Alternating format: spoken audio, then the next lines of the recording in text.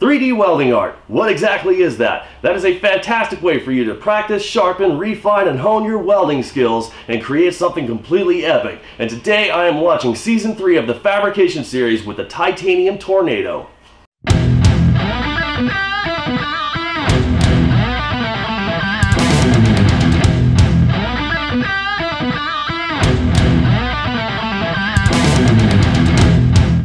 So to start this off, all you really need to do is grab yourself some sort of block of scrap metal or whatever you want to work with. In this case, it's a block of CP1 titanium, about 1.25 inches thick, just laying around in my scrap pile. And you need to start yourself a nice little foundation, in which in this case it's just nothing more than a few dabs to kind of stack it up and make, well, essentially a blob. It's just a solid blob of metal. That's your foundation. You got to make sure it's well penetrated into the block, and move from there.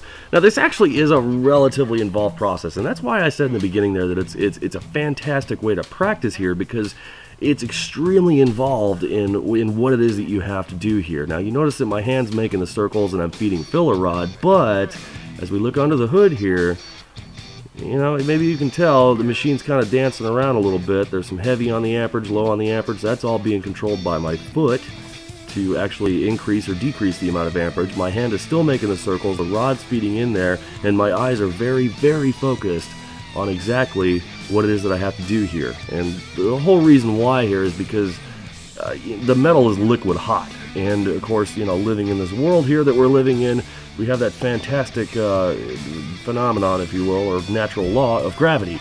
So titanium specifically, when it's liquid hot, it's over 3,000 degrees Fahrenheit. So 3,000 degree Fahrenheit liquid hot metal combined with gravity, that means if you get it too hot and you get it, too wet, if you will, it's going to fall out, it's going to burn through everything until it solidifies, and titanium stays hot a lot longer than many other metals do because it's not thermally conductive. So either way, just something to keep in mind. That's why it's really, really good practice here. But once you have a couple of blobs laid out, you're going to start making circles.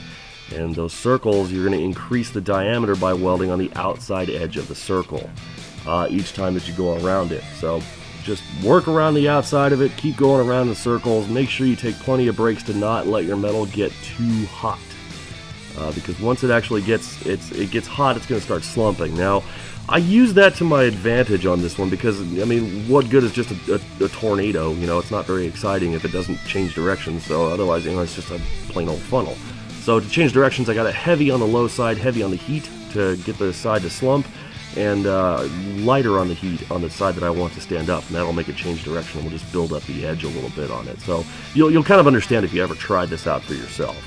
But paying quick attention to you here, you can look at all those oxides that are forming on the titanium. Now, what's really unique about this is you don't always get a chance to actually see that in action or see what happens to it, because titanium being a ridiculously expensive metal, we go to great lengths to actually shield it. Now, I've got a whole video on working with titanium. It's going to pop up on that video card there in the corner. Make sure you click on that one and check that out and to see exactly what it is that I'm talking about. So, again, that's kind of why it's really unique to be able to shoot a video like this, and show you all those oxide layers and all that nasty crap if you don't use argon. Now, the whole reason behind all of this, doing this video here, or what really inspired it here is, I love to do, 3D welding art, but I was down to only a few hundred pounds of argon left in my cylinder, and you never really want to run out of argon in the middle of a job, because it potentially, destroys whatever you're working on and creates delays and all kinds of stuff. So whenever I have a couple hundred pounds in a big job to do, I always just, find something to waste the argon or use the argon on. So if I was to use like a jumbo gas lens on this one, it may have been a little bit less oxide forming, but I would not have a very big tornado at all. It would be miniature and really not exciting at all. So using a number 8 gas lens instead of a jumbo. But if you really wanted to build one of these up without having all of the insane oxides on it, pretty much the only way to do that is with a massive lens or you can use an argon chamber for it. So either way, we're just kind of building up the edges on this one. Now again, I like to make the tornado change directions, so as soon as I've pretty much satisfied with the size that it's getting and its directional changes it's made or whatever the case is, You see it slumping on one side there. I'm just going to go back through and build up the edge again. Really quick, really easy. Now it's really unique. I actually had a lot of fun editing this video and creating it and shooting it and whatnot. So as I speed this up here and I built up that one edge, yeah, it's really cool to watch. So, if you don't want to hear my voice, you know, you can just turn down the volume there and, you know, do some like satisfaction titanium welding kind of stuff. Watch it build up kind of like a 3D printer. You know, I just think it's fantastic. Maybe I'm rambling here, but either way, build that edge up, get it back to flat again, so I can start working around it. I think it's pretty easy to do. Just, you know, really simple. Again, just remember, each time that you go around that edge, you go around that circle, just, you know, go around the outside of it.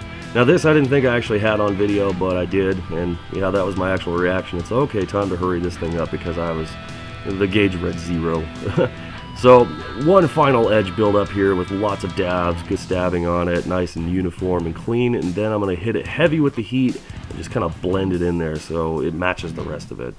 Now what good is a tornado without some sort of path of destruction? So that's basically what I'm doing here. Just lay down a few beads, kind of show the tornado's moving and, you know, stuff like that. But there was so little gas coverage at the end of this one anyway. It was really difficult to do. So now getting all of these oxides off of here, I thought it would be kind of simple, you know, just hitting it with a wire brush, but to be quite honest with you, I was 2.5 hours into welding this little tiny tornado by the time I ran out of gas. So my patience was growing rapidly. So I just grabbed the wire wheel on the end of the grinder.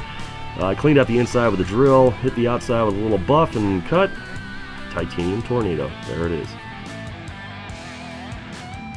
Now that you know how it's all done, what do you need to do? You need to get out there and practice. Grab some filler rod, grab a torch, and make some really awesome stuff. Make sure you tag me along the way on any one of the social media outlets so I can check it out. Now, to sweeten the deal and celebrate the kickoff of Season 3, I am absolutely going to give away this particular titanium tornado that was created in this episode. What do you need to do? You need to get hot-footed over to Instagram and follow me at the.fabricator. Then you need to find this picture right here with the official giveaway with all the rules in it. You need to repost and share it, and you need to use the hashtag TFS Tornado. I'm going to choose somebody at random on Sunday, April 30th, 2017. So make sure you get over there, make sure you repost that, and if you win it, congratulations. I'll make sure I make the announcement when that actually happens. But that pretty much wraps it for this episode. I want to thank you guys for watching as always. Don't forget to subscribe to the Fabrication Series YouTube channel. Check out some more of these awesome videos, and look in the description there and you know how to find me. Instagram, Facebook, YouTube, all the rest of that good stuff. I'll see you guys in the next episode.